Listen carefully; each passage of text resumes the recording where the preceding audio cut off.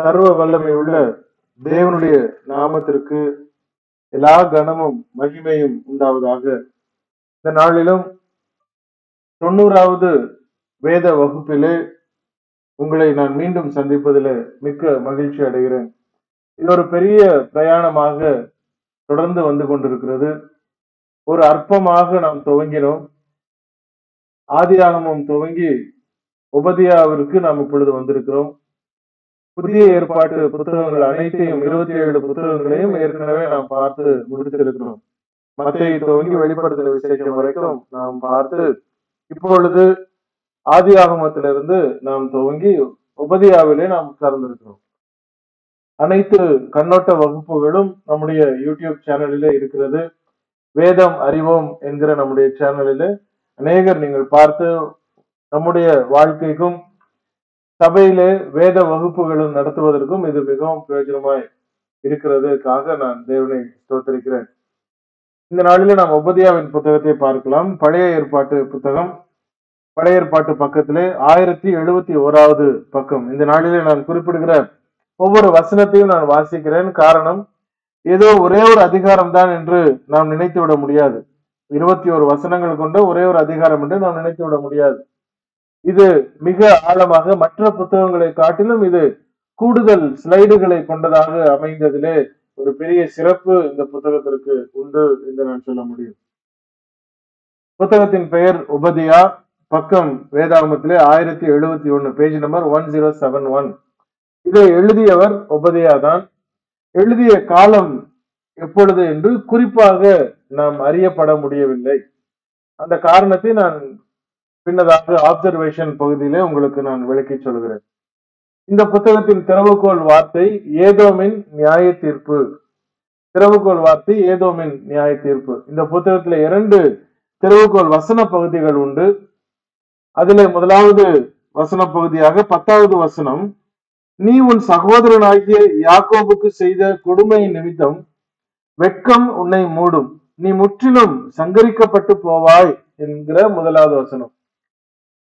2வது திறவுகோல் வசன பகுதியாக கடைசி வசனம் 21வது வசனம், ஏசாவின் பர்வதத்தை நியாயம் தீர்ப்பதற்காக இரட்சகர்கள் சீயோன் பர்வதத்தில் வந்து ஏறுவார்கள், அப்பொழுது ராஜ்யம் கர்த்தருடையதா இருக்கும் என்று இந்த 21வது வசனம் 2வது திறவுகோல் வசன பகுதியாக நாம் காண முடியும். ஒரே ஒரு அதிகாரமாய் இருப்பதனாலே திறவுகோல் அதிகாரம் என்பதை நாம் இந்த புத்தகத்திலே சொல்ல முடியாது. இந்த புத்தகத்துல கவனிக்க வேண்டியவைகளை நாம் பார்க்கலாம். ஆப்சர்வேஷன். உபதியா ஒரு தெளிவற்ற தீர்க்க தரிசன புத்தகம் என்று நாம் சொல்ல வேண்டும். தெளிவற்ற தீர்க்க தரிசன புத்தகம் என்று. உபதியா அந்த தீர்க்கதரிசியானவர் யூதாவின் தெற்கு ராஜ்யத்திலே வாழ்ந்திருக்கலாம் என்றும் நாம் நம்ப முடியும். அவரது சொந்த ஊர் அல்லது குடும்பம் பற்றி எதுவுமே சொல்லப்படவில்லை, எதுவும் தெரிவதில்லை. அவரது தந்தை பெயர் குறிப்பிடப்படாததால் அவர் அரச குடும்பத்தையோ அல்லது ஒரு ஆசாரியர் குடும்பத்தை சார்ந்தவராக இருக்க வாய்ப்பில்லை என்று நாம் சொல்ல முடியலாம். பழைய ஏற்பாட்டிலே 13 நபர்கள் உபதியாவின் பெயரிலே இருக்கிறார்கள். பழைய ஏற்பாட்டிலே உபதியா என்ற பெயரிலே 13 பெயர்கள் இருக்கிறது. அந்த 13 பேரிலே இந்த உபதியா யார் என்பதை பொறுத்தவரை 4 சிறந்த வாய்ப்புகளை நான் கீழே பட்டியலிடுகிறேன். முதலாவது ஒரு வாய்ப்பு 1 ராஜாக்கள் 18ஆம் அதிகாரம், 1 ராஜாக்கள் 18ஆம் அதிகாரம் 3வது வசனத்துல பக்கம் 453 ஒரு உபதியாவை இங்கு பார்க்கிறோம். தீர்க்கதரிசிகளை ஒரு குகையிலே மறைத்து வைத்த ஆகாபின் அரண்மனை அதிகாரியாக இந்த ஒரு உபதியாவை நாம் 1 ராஜாக்கள் 18ஆம் அதிகாரம் 3வது வசனத்திலே நாம் சந்திக்கிறோம். ஆனபடியால் ஆகாப் அரண்மனை விசாரிப்புக்காரனாகிய உபதியாவை அழைப்பித்தான். உபதியா கர்த்தருக்கு மிகவும் பயந்து நடக்கிறவனாயிருந்தான் என்று ஒரு உபதியாவை இந்த பகுதியில 1 ராஜாக்கள் 18 நாம் பார்க்க முடியும். 2வது உபதியாவை வாய்ப்பாக இருக்கலாம் என்று யாரை பட்டியலிடலாம் என்று சொன்னால் 2 நாளாகமம் 17ஆம் அதிகாரம் 7ஆம் வசனம்.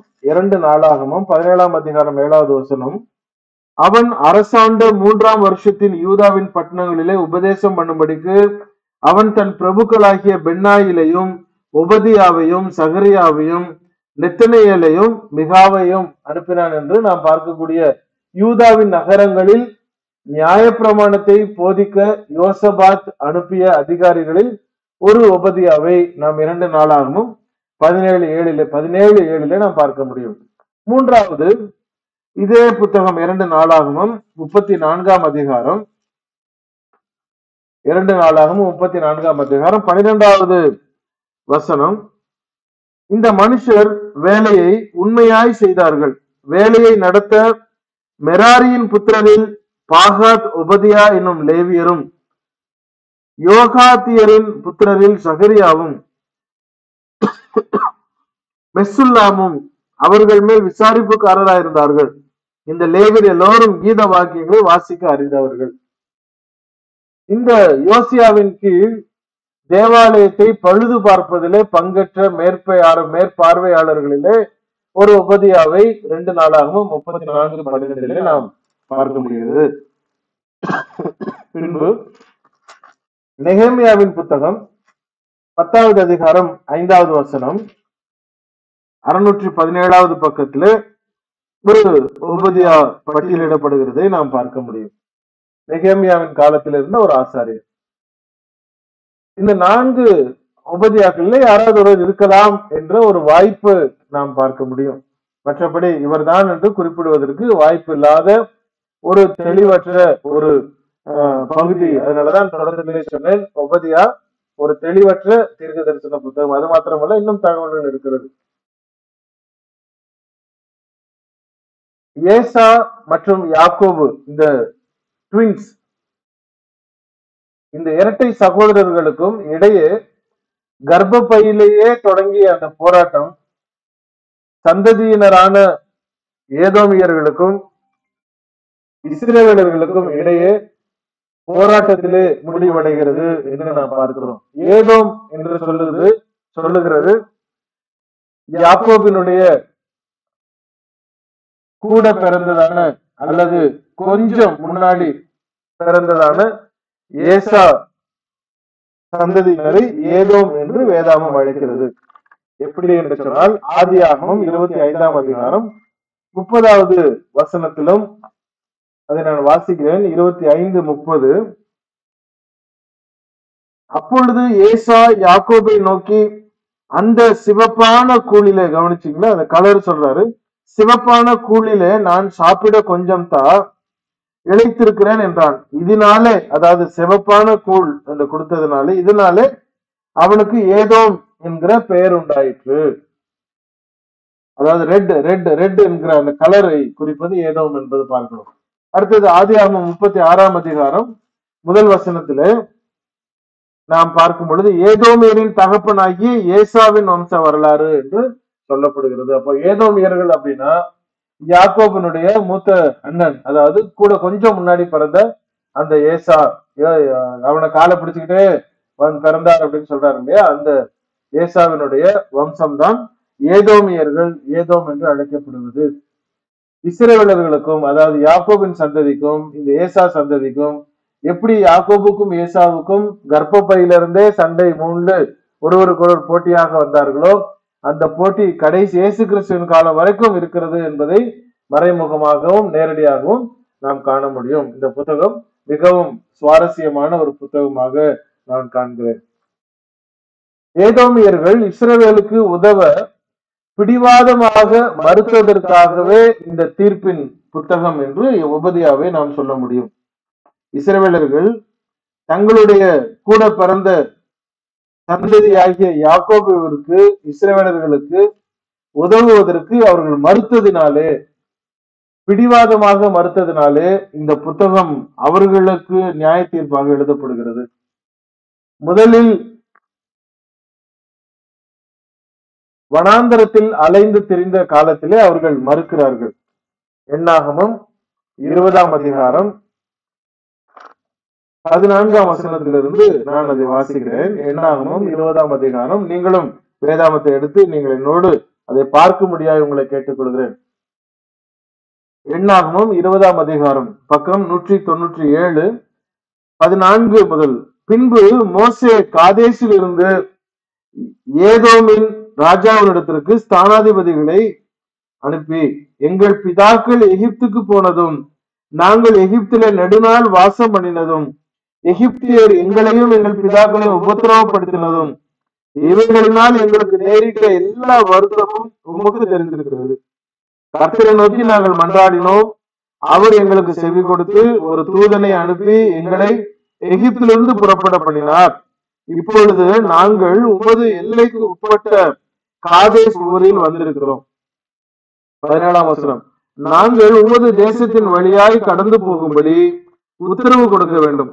வயல்வெளிகள் வழியாகவும் திராட்சை தோட்டங்கள் வழியாகவும் நாங்கள் போகாமலும் துறவுகளின் தண்ணீர்களை குடியாமலும் ராஜ பாதையாகவே நடந்து உமது எல்லையை கடந்து போகும் மட்டும் வலதுபுறம் இடதுபுறம் சாயாதிருப்போம் என்று உமது சகோதரனாகிய இஸ்ரவேல் சொல்லி அனுப்புகிறான் என்று சொல்ல சொன்னான். எப்படி என்ன அழகா எழுதுறாரு பாருங்க. மோசே எழுதுறாரு, உம்முடைய சகோதரன், அதாவது ஏதோமியர்களுடைய தகப்பனானே ஏசாவின் சகோதரன் யாக்கோபு சொல்றாரு அப்படின்னு சொல்லி எழுதுறாரு. 18ஆவது வசனம். அதற்கு ஏதோம், நீ என் தேசத்தின் வழியாய் கடந்து போக கூடாது, போனால் பட்டயத்தோட உன்னை எதிர்க்க புறப்படுவேன் என்று அவனுக்கு சொல்ல சொன்னான்.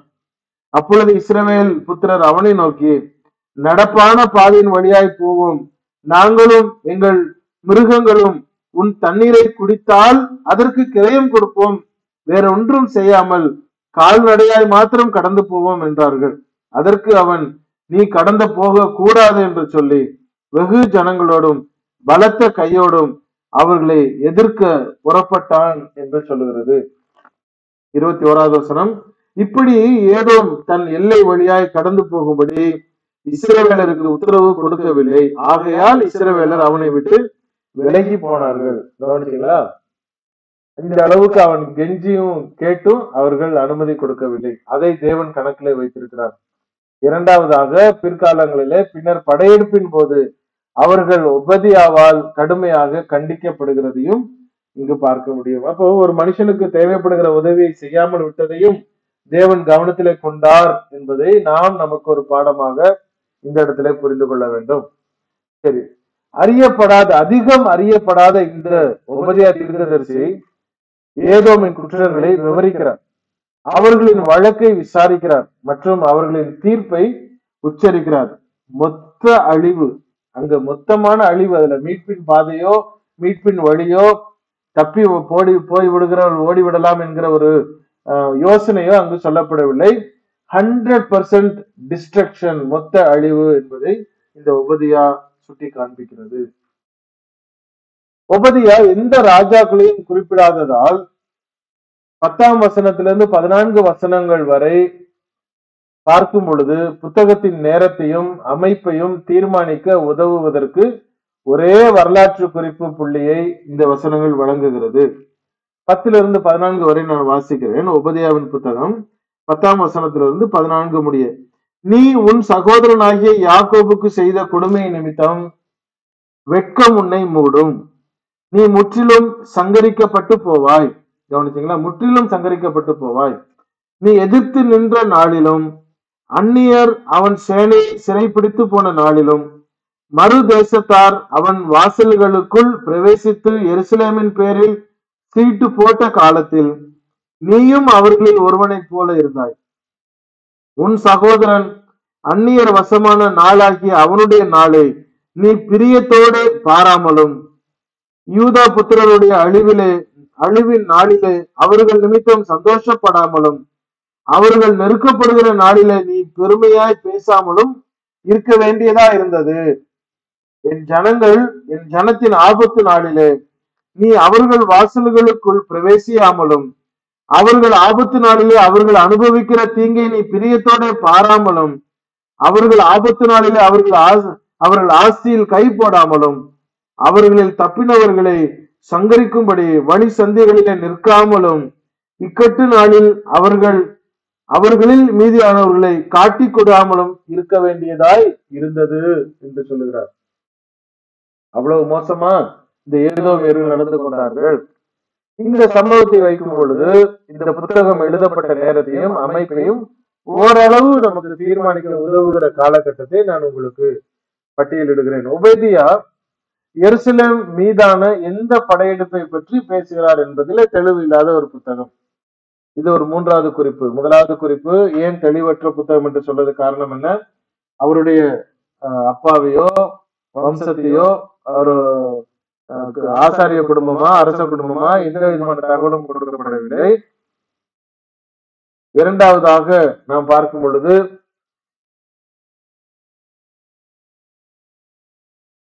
அவர் இந்த தன்னுடைய எந்த காலத்திலே தான் இருந்தோம் என்பதையும் அவர் குறிப்பிடவில்லை.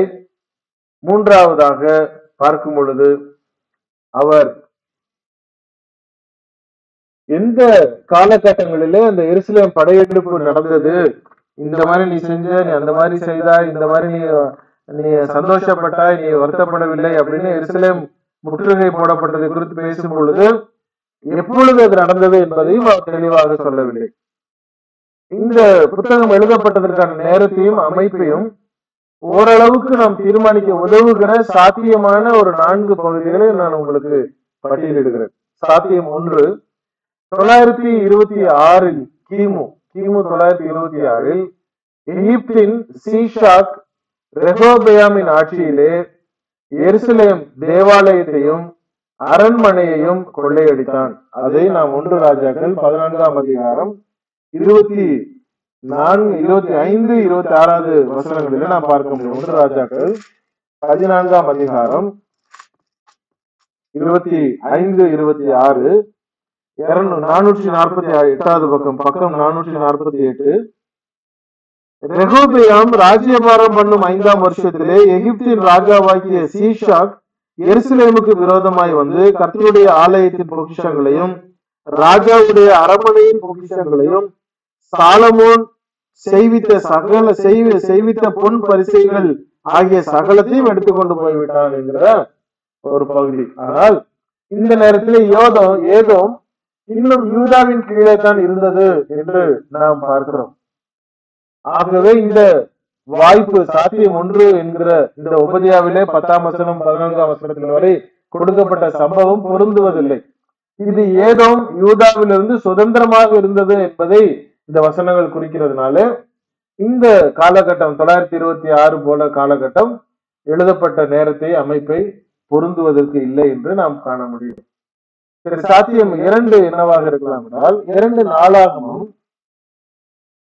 21ஆம் அதிகாரம் 16, 17 வசனங்களை நான் வாசிக்கிறேன். 2 நாளாகமும் 21, 16, 17 வசனங்கள். அப்படியே கர்த்தர் பெலிஸ்தரின் ஆவியையும் எத்தியோப்பியாவுக்கு அடுத்த தேசத்தாரான அரபியரின் ஆவியையும் யோராமுக்கு விரோதமாக எழுப்பினார். அவர்கள் யூதாவில் வந்து பலாத்காரமாய் புகுந்து ராஜாவின் அரண்மனையில் அகப்பட்ட எல்லா பொருள்களையும் அவன் பிள்ளைகளையும் அவன் மனைவிகளையும் பிடித்து கொண்டு போனார்கள். யோவாகாஸ் என்னும் அவன் குமாரரில் இளையவனை அல்லாமல் ஒரு குமாரனும் அவனுக்கு மீதியாக வைக்கப்படவில்லை.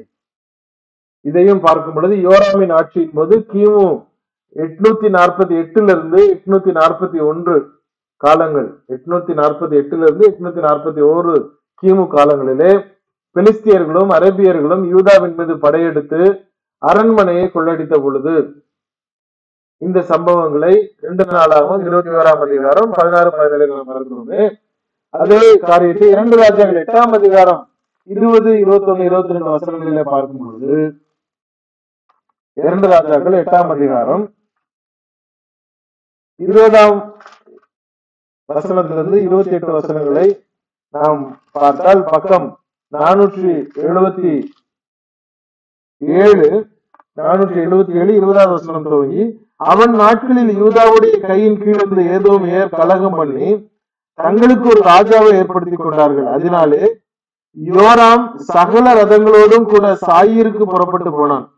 அவன் ராத்திரியில் எழுந்திருந்து தன்னை வளைந்து கொண்ட ஏதோமியரையும் ரதங்களின் தலைவரையும் முறிய அடித்த போது ஜனங்கள் தங்கள் கூடாரங்களுக்கு ஓடி போனார்கள்.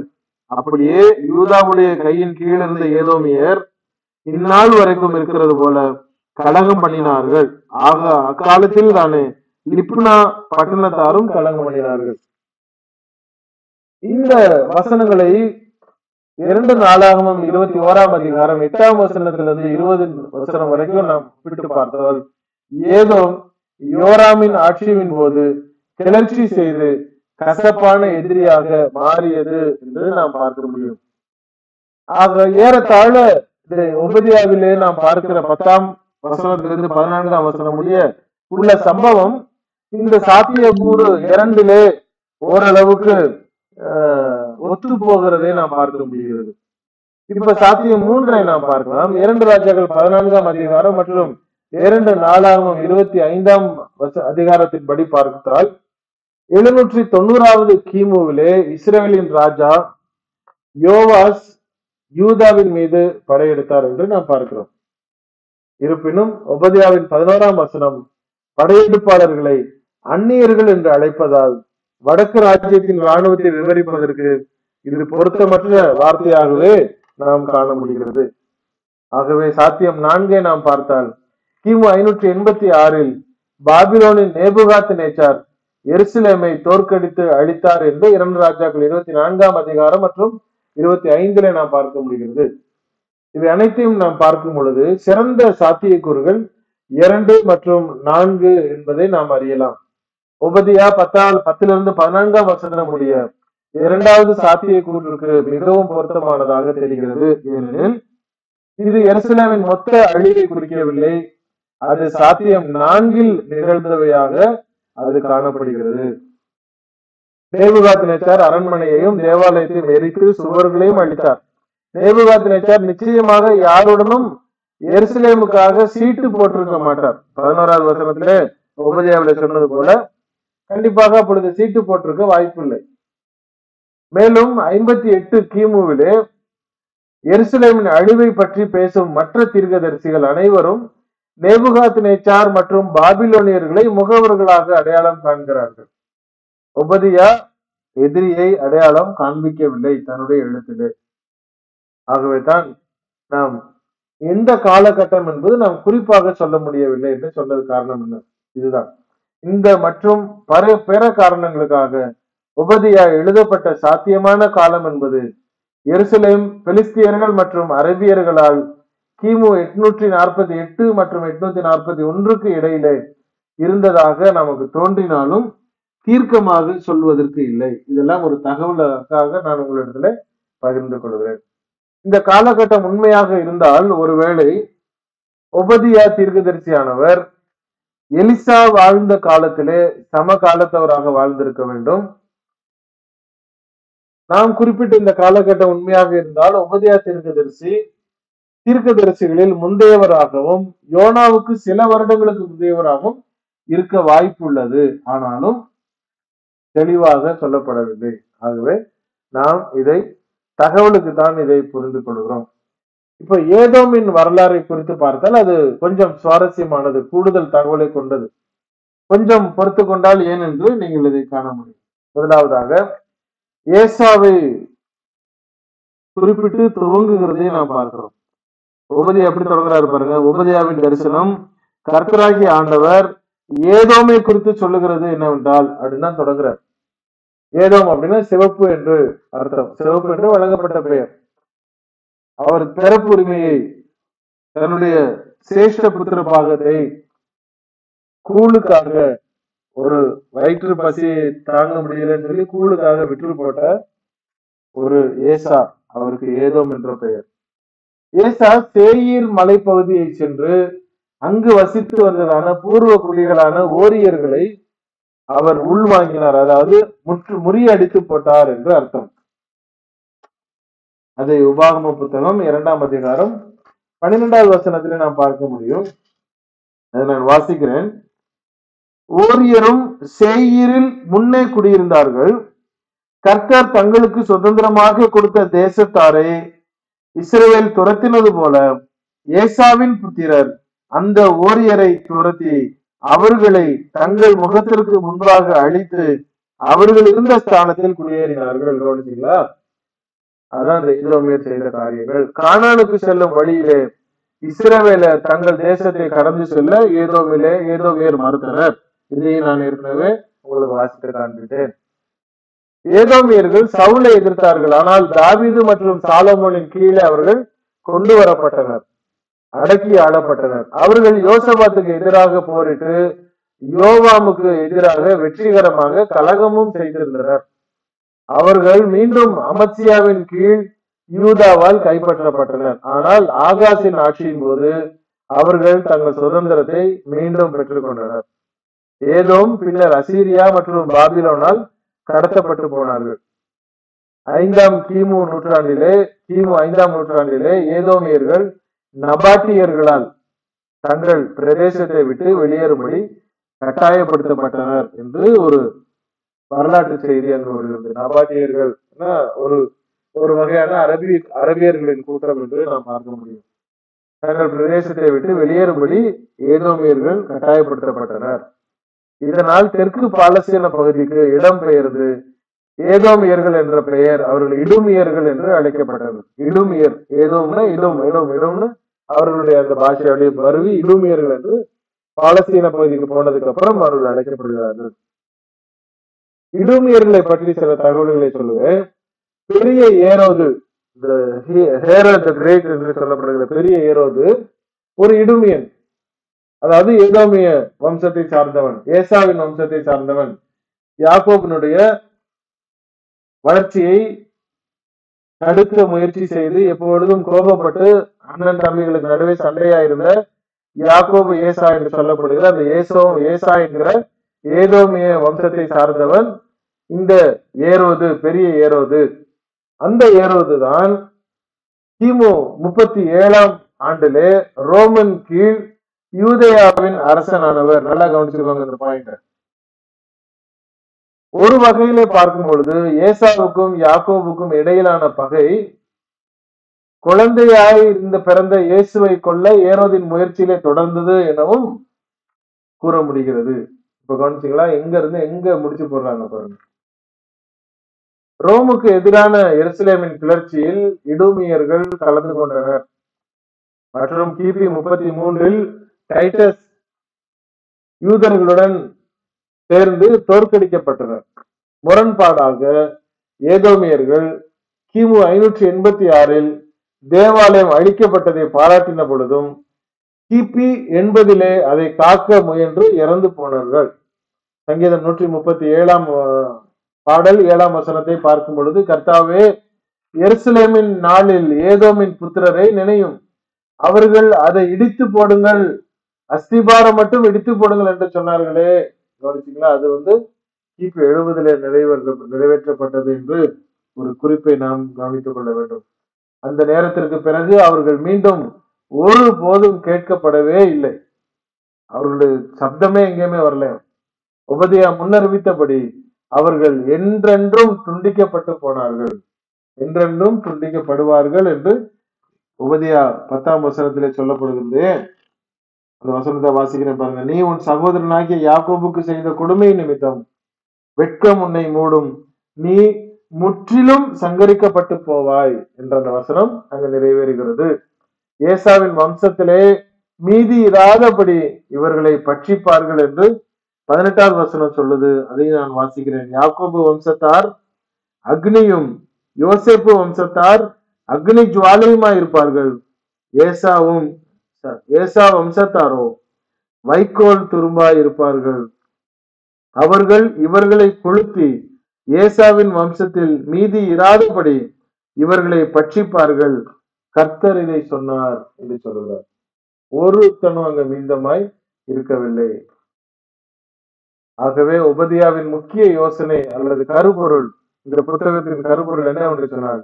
யூதாவுக்கு செய்த ஏதோமின் ஆணவம் மற்றும் கொடுமையின் காரணமாக வரவிருக்கும் அழிவை அறிவிப்பதாகும். உபதியாவின் இந்த புத்தகத்தினுடைய நோக்கம் என்ன? இஸ்ரவேலுக்கு, யாக்கோபின் சந்ததிக்கு செய்ததான, யூதாவுக்கு செய்ததான துரோகத்தையும் ஆணவத்திற்கு நிமித்தமாக முழு சந்ததியும் அழிக்கப்பட்டு போகும் என்பதை அறிவிக்கிற ஒரு புத்தகம் இந்த உபதியா.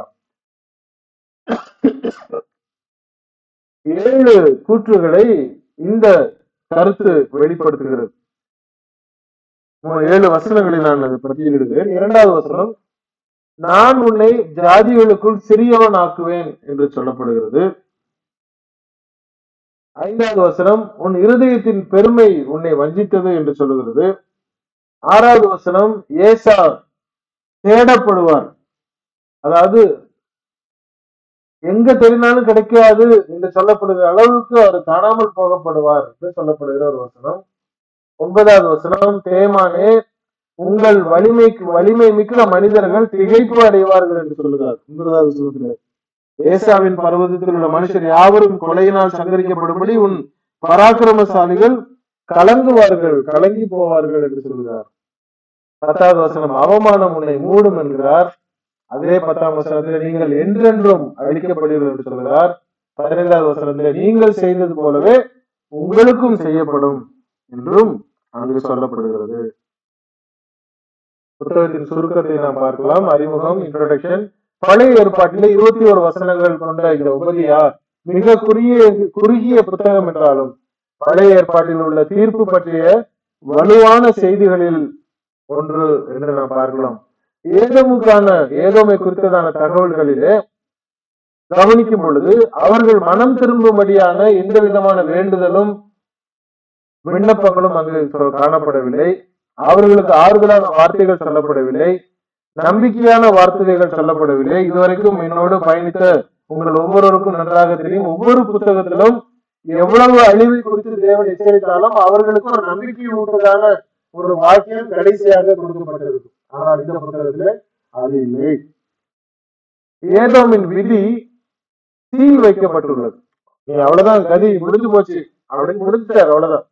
அவன் எங்க ஓடினாலும், மனம் திரும்பினாலும், மனம் கசந்தாலும், அழுதாலும், புரண்டாலும் அவனுக்கு மனம் திரும்புதலோ அல்லது எந்த விதமான வாய்ப்புமே கொடுக்கப்படவில்லை என்பதுதான் ஒரு மிக சோகமான, ஒரு பயங்கரமான ஒரு தீர்ப்பின் புத்தகமாக இந்த புத்தகத்தை நாம் பார்க்கிறோம்.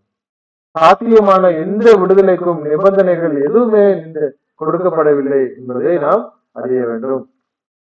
தேவன் ஏதோமின் மீது முழுமையான அழிவை கொண்டு வருகிறார். எஞ்சி இருப்பவர் ஒருவருமே இல்லை என்பதை தெளிவாக இந்த புத்தகம் சொல்கிறது. அது நடந்தேறியது.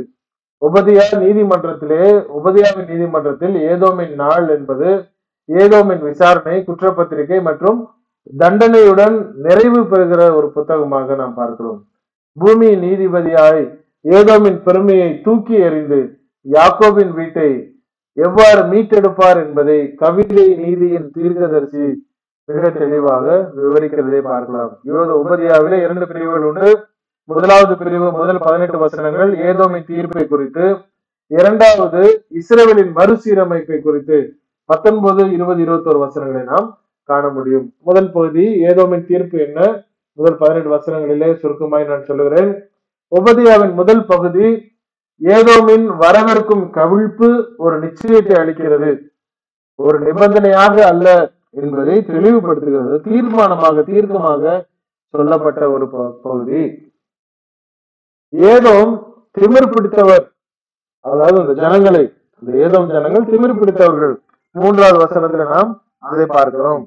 அவர்கள் ஏனெனில் சவக்கடலுக்கு தெற்கே உள்ள மலை பிரதேசமான சேயீர் மலையிலே பாதுகாப்பான ஒரு நிலைமை அங்கு அவர்கள் வைத்திருந்தார்கள். அது அவர்களுக்கு திமிர் பிடித்ததை அங்கு காண்பிக்கிறதை நாம் பார்க்க முடியும்.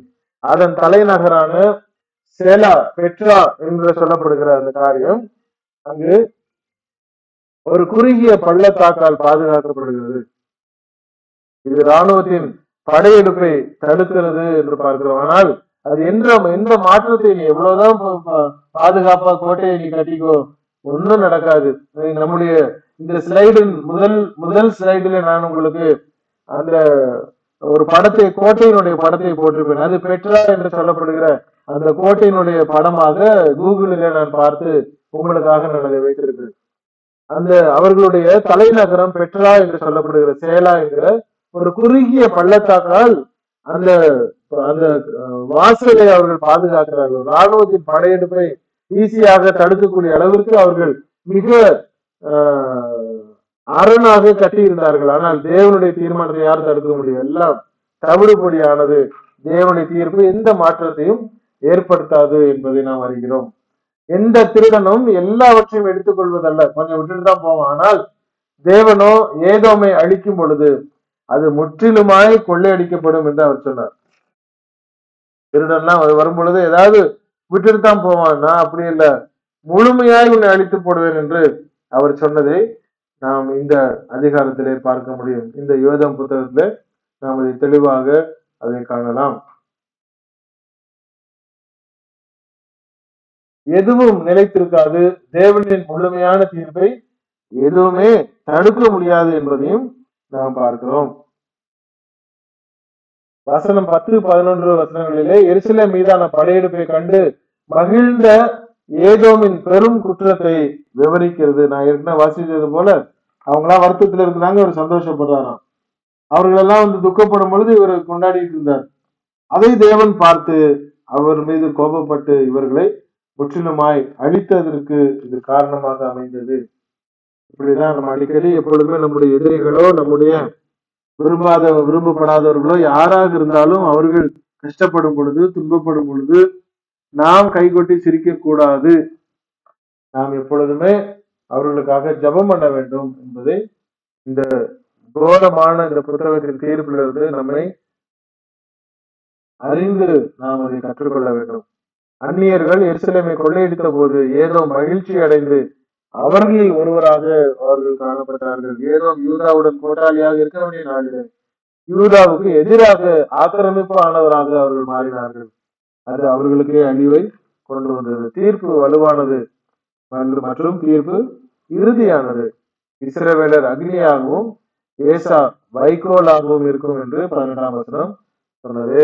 கடைசியாக இரண்டாவது பகுதி 19, 20, 21 வசனங்கள் இஸ்ரவேலின் மறுசீரமைப்பு. இறுதி வசனங்கள் தேவனுடைய மக்களுக்கு தங்கள் சொந்த நிலத்தை மட்டுமல்ல ஏதோம் மற்றும் பெலிஸ்தியாவையும் உடைமையாக்குவார்கள் என்ற நம்பிக்கை அளிக்கிறது. அவர்களுடைய எதிரிகளுடைய இடத்தையும் சேர்த்து தேவனுடைய பிள்ளைகளாய் இஸ்ரவேலுக்கு கொடுத்தார் என்று நாம் அந்த வசனங்களில் பார்க்கிறோம். உபதியா உண்மையிலே ஒரு சக்தி வாய்ந்த செய்தியை கொண்ட ஒரு சக்தி வாய்ந்த புத்தகம் என்றே நாம் சொல்ல வேண்டும். கர்த்தருக்கு சித்தமானால் நான் மீண்டும் உங்களை யோனா புத்தகத்திலே உங்களை சந்திக்கிறேன். தேவன் தாமே நம் ஒவ்வொருவரையும் ஆசீர்வதித்து வழி நடத்துவாராக. ஆமென்.